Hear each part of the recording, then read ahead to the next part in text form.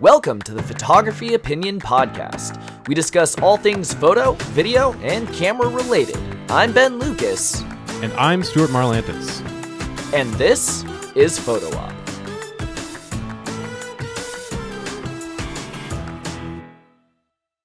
Today we're talking about a great battle. A battle between two combatants. One, Anish Kapoor, and two, Stuart Semple. This is the Battle of the Ages. If you are not aware of this particular fight, then you have not studied enough modern art history. So let's call it the Battle of the Colors. I like it. I like it. Yes, the epic Battle of the Colors that has gone on for eons, or at least a couple of years, like 2016. Yep. So since ancient times. Yes. I mean, doesn't it kind of feel like it was ancient times? I mean, January 2020 is ancient times at this point, so yeah.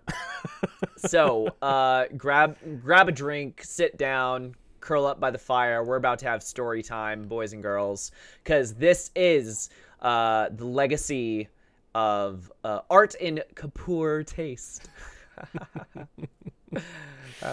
All right, so who are we talking about today? I mean, I just said their names, but who are these people? Yes. Ben? So player one is Sir Anish Kapoor. He is a London-based artist, probably most famously known for the Chicago Bean, which is actually called Cloudgate, but no one calls it that. His superpowers are money, recognition, and having elitist friends. His weakness is the Queen's vagina, which is the dubbed name for a piece of art actually called Dirty Corner, which is in Versailles and has been vandalized multiple times, and he doesn't care. It keeps ticking him off that it gets vandalized, but he only cleaned it the one time. He's like, meh. Yeah. So that, I mean, he's done a ton of artworks. He lists in the top 10 richest artists, current living artists in the world. Mm-hmm. Yeah, I think he was number 7, but the list I found was a couple of years old. So, he's a big that deal. Guy. He's a big deal in the art world. Mm. Player number 2 is a very simple art maker based in the UK. He's a printmaker. He does painting and prints. Stuart Semple. His powers are knowledge of the internet. He actually uses it. But most importantly, he makes his own pigments, which you can buy. He's a genuinely nice guy and a crusader for happiness everywhere. He has a YouTube channel, so that's fun. His weakness is that boomers might not like him because he has a YouTube channel. And as you will discover, I would say another one of his powers is a genuinely great sense of humor. and a new level of pettiness that I think we all strive for. Yes. So this. All right. Sorry, we are cracking up because we know the story. If you don't know, so it is amazing. Here's where the story starts. So, I mean, beyond all of their, here's where the story starts in 2016, let's say. So there is a company called Surrey Nanosystems, and they made this really cool nanotube based pigment that they called Vanta Black. And nanotubes are essentially little tiny tubes of carbon that are all oriented in a single direction, and that single direction allows them to absorb a very high degree of incoming light, 99.965% of light. They initially developed it for military and medical uses. What uses those would be, I am not sure. I actually do know some of that. Oh, you do? I do. So actually, the reason they call it Vanta Black is that's actually an acronym. It stands for Vertically Aligned Nanotube Arrays. Vanta Black. So yeah, it is the blackest black because, like you said, it is almost 100%. It is, and it's not just visible light; it is all light, including all light. UV and infrared. So some of the uses that they have, one was they were trying to see if they could paint like stealth bombers. So that and another one is they were wondering if they could do a paint that could actually like absorb like radar. That was another thing. The medical and scientific use for it is actually for imaging devices like telescopes or I fail to name any medical devices, but things that are more powerful than X-ray. Big fancy words, echocardiogram. I don't know. It potentially, I mean, because light at the end of the day is radio waves. Yeah, so you seal. So if you can seal basically the port of where the camera is with this black, it can stop rays that are not in the frequency that device is supposed to pick up from entering, and basically it stops light leaks, and it stops 99.965% of light leaks. So they were going to use this on like space telescopes for whatever the UK equivalent of NASA is, that kind of thing. So a lot of technological progress is based on previous technology that you're able to filter noise more and more and more from, and this in a way is filtering noise. Absolutely. Yeah. So yeah, it was specifically designed for, like you said, military and medical. The problem with it, though, is that it is incredibly expensive. It is highly toxic. It is very hard to apply. It has to be sprayed at a very specific temperature and cured in a vacuum for like post-processing. It is just incredibly finicky, incombustible, terrible for the environment, terrible for your health. You basically have to wear like a full hazmat suit while working with it. You actually have to have a special license to be able to handle the particular chemicals in it. Nasty stuff. It is really serious, nasty stuff. So Steve Northrum from Surrey Nanosystems, creator of Vantablack, said would not say how much it costs. We don't know. The only thing that I could find is I found a watch covered in Vantablack for about $100,000. And that's a watch. Expensive. So the one thing that he said is, first of all, I cannot sell you a bucket of Vantablack. But if I could, I don't think there'd be anything much on the planet that would be more expensive. Big money. We're talking about something ridiculously crazy here. So it starts with Surrey Nanosystems develops this really cool new technology of this black that blocks everything. Yeah. What happens next? Well, somehow Anish Kapoor convinced them that they should only let him have exclusive use of Vantablack when it comes to artistic work, artistic projects. Kapoor Studios was the sole licensee of Vantablack, and no one knows why, because everyone has refused to comment. So yeah, there's got to be some mega hush-hush deal in place, because there is no information about like how this came about and why. So throughout the whole lots of money, rest probably. Of he's at last count he was worth something like $90 million. So he's got money. So one of the things throughout this whole story is Anish Kapoor declines to comment or is incredibly radio silent on pretty much the whole rest of the story. He doesn't like to do anything. And so enter Stuart Semple. So Semple, one of my favorite quotes in an interview that I saw with him is, Anish Kapoor has 40,000 Instagram followers. He doesn't follow anyone back. He doesn't write anyone back or respond or like any comments. It's the equivalent of walking into a house party, shouting about yourself, then not having a conversation with everyone. You look like an idiot. So immediately, Stuart Semple is very, very funny. The entire art world has been offended by Anish Kapoor getting the sole licensee agreement to be able to use this thing for art. Like that just doesn't make sense. Doesn't make sense.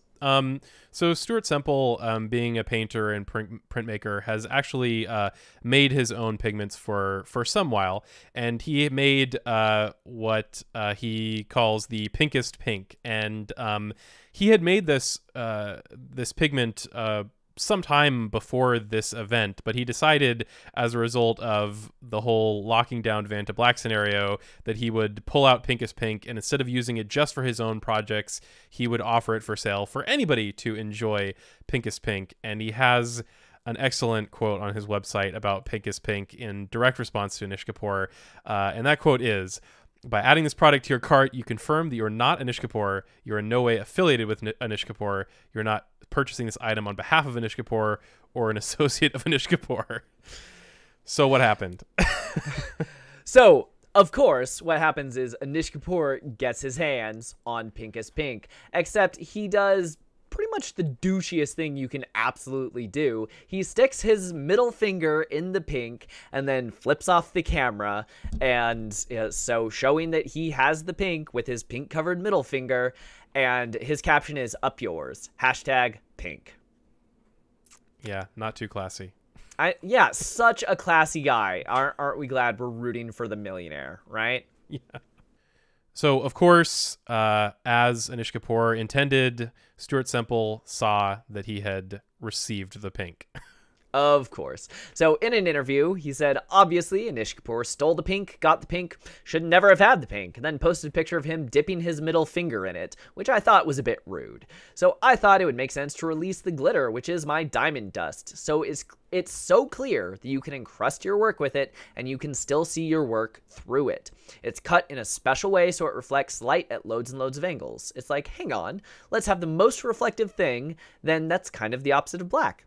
Except diamond dust is not your ordinary glitter. Oh, no, no, no. Diamond dust is very special.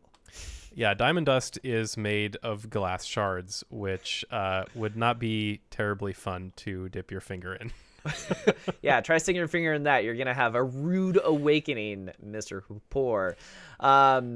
So then Stuart Semple, he did actually write a letter to Kapoor Studios. Said, I wrote them and said, look, it'd be really nice if we can just be friends.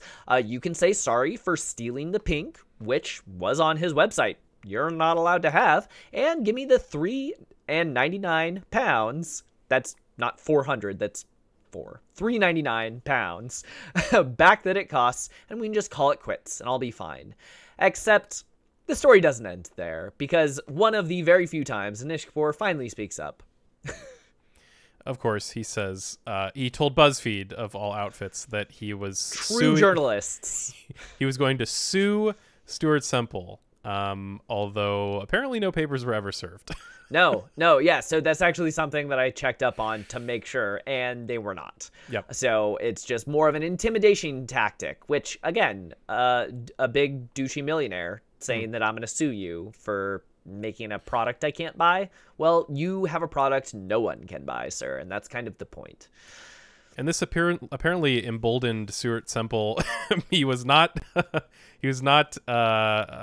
scared by this threat of a lawsuit, and he discovered that the London Listen Gallery is actually responsible for giving Anish Kapoor the pink, and so he sent them a letter as well, saying that they breached the terms of purchase from the website's disclaimer, and he suggested that they could make the situation right by doing the following. 1, apologizing for giving my pink to Mr. Kapoor. 2, that Kapoor would give the pink back. The Stuart Semple did not want him to have it. And 3, he will write 100 lines of "I will be nice, I will share my colors," and will post the same on his Instagram. And failing the above, an agreeable settlement would be the reimbursement of the $3.99, the cost of the pink minus shipping, and for Mr. Kapoor to void his exclusive agreement over the use of Vanta Black in art. My favorite part of that is, please give it back. I do not want him to have it. That is just so simple and beautiful. Yep.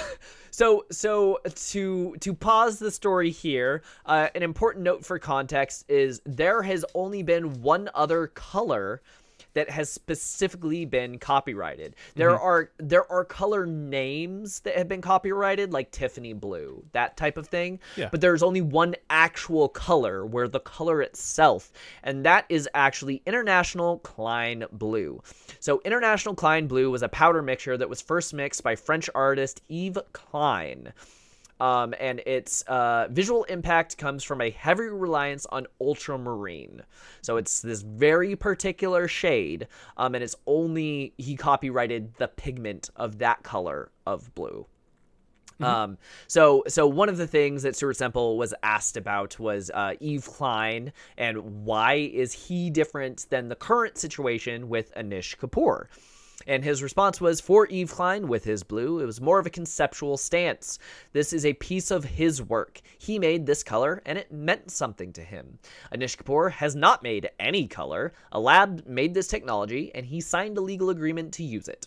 So I stand with Stuart. That's completely right. If you make something, that is very different than I'm going to hoard this so no one else can have it. Exactly. So, of course, there was still a hole in the market for a true black, Vanta black style pigment. So, Stuart Semple went forth and developed Black 2.0, Also which, known as a better black. a better black, exactly. Better than what? I wonder what it's better than. So, in contrast to Vanta Black being toxic and harmful and very expensive, Black 2.0 smells like cherries and costs $4. 4 pounds. Or pound. Yeah. 4 pounds. And so the other thing too is you can paint it like normal acrylic paints, and it doesn't. Yeah, that other stuff is just this highly toxic chemical compound. And Stuart Semple was not a multi-million-dollar corporation. He's just him, and he managed to make something that is essentially the same. Yep. And he kept going. So this was he keeps coming up with new and fun and amusing colors and things to sell on his website, which I'm sure we'll get to in a minute. He does. But Anish Kapoor was going to build a new studio in Camberwell, and which is in London. And the residents there started a petition to stop him from building that studio because it would block the light to all of their homes. So he actually it was the residents. The residents reached out to Stuart Semple to help them. Yes. And so this is when he released the unicorn paints, Phase and Shift. So these are special color changing paints. Phase changes with the temperature, so it will change color based on what temperature it is, which is super cool. And Shift is always iridescent. However, it has to be painted over Black 2.0 or it will not work. And of course, to be able to get either of these paints, you cannot be Anish Kapoor. You cannot be Anish Kapoor. I think the Phase one goes between like pink and purple, right? It's pretty cool. Yeah, I've seen it's basically the whole rainbow of colors, but yeah, it's got all those iridescent greens and blues and pinks and purples in it. Sweet. It's a very cool paint. But of course, he released these, and you cannot be Anish Kapoor. You cannot be an associate of Anish Kapoor or buying it on his behalf. That's the. And as you'll see, he didn't stop there for Anish Kapoor's 60. Because of course there was not, right? There was no comment or response. Nothing has changed. No comment or response, and he did not void his exclusive agreement over the use of Vanta Black, which I think if he did, all this would just go away. So Stuart Semple made a Facebook event called Kiss the Bean. All right. So what's the deal with Kiss the Bean? Let me pull up that one. So as we mentioned, Anish Kapoor is the sculptor for the bean in Chicago, otherwise known as Cloudgate. So this is the post that Stuart Semple made. Kiss the bean for Anish's birthday. Join me and friends for a participatory art performance to celebrate Anish's 64th birthday. I watched The Grinch over Christmas, and I realized that a little bit of love can go a long way in melting even the blackest of hearts. Please wear your pinkest lipstick and kiss the bean. If you really want to mix some Vaseline with the pinkest pink, that will work too. By the way, you can buy pinkest pink for $3.99. It takes a lot to make someone sue China for making a bootleg bean, which is the thing Anish Kapoor did, and there's a link to it. It takes a lot to be so money hungry that you agree to some weird copyright deal to stopping other people from taking photos in a public park, which is another thing. Guess what Anish Kapoor did to stop people from taking pictures with the bean? It takes even more for them to go steal the light and color from their neighbors in South London, which is that Cambridge dispute that we just had. Anish actually did build that studio. There was nothing they could do to block him, and now those buildings have no light because he has no taste and built a huge monstrosity. It takes more for them to get the sole rights to a super black and stop any other artist from using it just so they can sell $100,000 wristwatches, which is another thing that we mentioned that happened. But it takes a whole other level to illegally obtain another artist's paint without asking, not say sorry, or give them their £3.99 back. Sometimes people act like rotters because they aren't getting enough love. And I know that we can fix that together. So to celebrate Anish's 64th birthday, we're going to show him all the love. See you there. Love, Stuart. Important, by attending this event, You confirm you are not Anish Kapoor, you are in no way affiliated to Anish Kapoor, and you are not attending on behalf of Anish Kapoor or an associate of Anish Kapoor. To the best of your knowledge, information, and belief of this event will not be attended by Anish Kapoor. And just to underline that Stuart Semple really doesn't want to deal with Anish Kapoor, he opened the art shop in London, and he has full-time security detail posted at the door with a picture of Anish Kapoor, and all customers must sign a declaration on entry to ensure that they will not share his creations with Kapoor or any of Kapoor's associates. And some so if you've seen the Bean memes, different events going on, this all started with Stuart Semple and his feud with Anish Kapoor. To press pause on the conclusion of our story, some of my absolute favorite Bean events: Windex the Bean, paint the Bean black so they can't Windex it, critique the Bean's resume, release the Bean into Lake Michigan and shout, "You're free!" and paint the Bean pink as pink to annoy Anish Kapoor. Is he allowed to look at the Bean if it's painted in pink as pink? I don't think so.